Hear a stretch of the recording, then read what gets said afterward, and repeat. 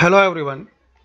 Today in this quick video I'm gonna to show you how to insert two bullet points using Microsoft Word.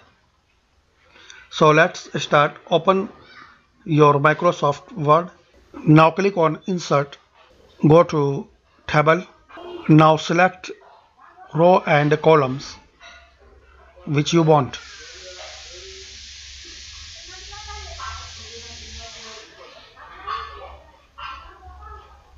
Now fill your data.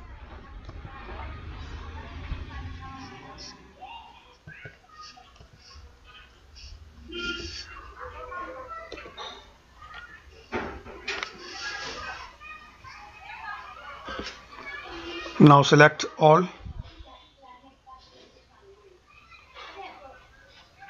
Click on Home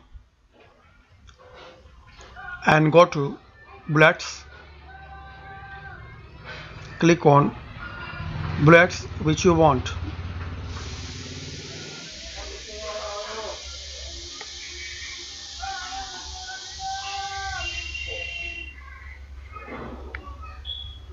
So like this you can insert bullets two or more column using Microsoft Word.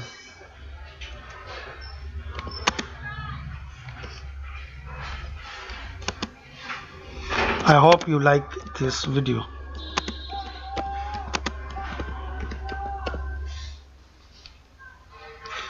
And this video will be useful for you if you want to bullets two or more columns. If you like this video, so please hit like button, subscribe my channel. Thanks for watching this video.